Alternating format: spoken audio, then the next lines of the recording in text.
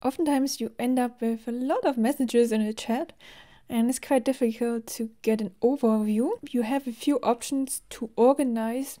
The first one is all of the messages are editable. First of all, you can always delete messages. For example, in this case, I had creativity techniques that you can try.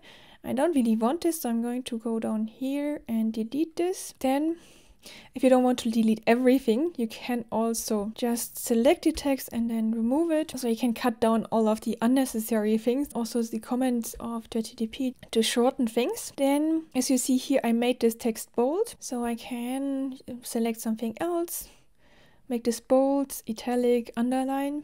We can go through all of these options. You can change the alignment, the text. You can also change here the numbering style. More interesting for quickly seeing what's important as here, you can do a text highlighting. So now it should be really easy to find this again when you scroll up and down. Then let's just use, you can also use the keyboard shortcuts for this. So this is Command B for making it bold.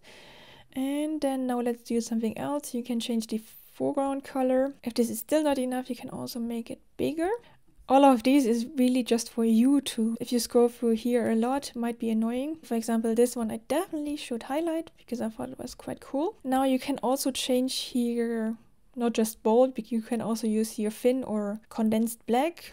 Sometimes it doesn't work because of typeface. Now, if you don't like the preset that I have here, you can open settings, appearance, and then the first section is the default font that is used. When I changed it, it will only change it for the new messages. Let's say we keep here Futura. Futura is good because we also have bold. Okay, and I can also make this larger or smaller, depending on if you have problems with reading or if you want to save space. Okay, it did not, as you see, it didn't change anything in here. So I have to write a new message. What is creative?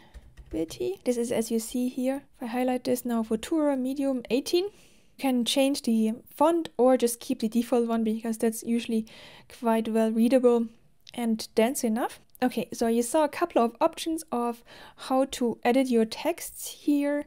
We have text highlighting, changing the font, making it bold, italic or larger. These settings are kept when you export it, so it's easy for you to keep the same style everywhere.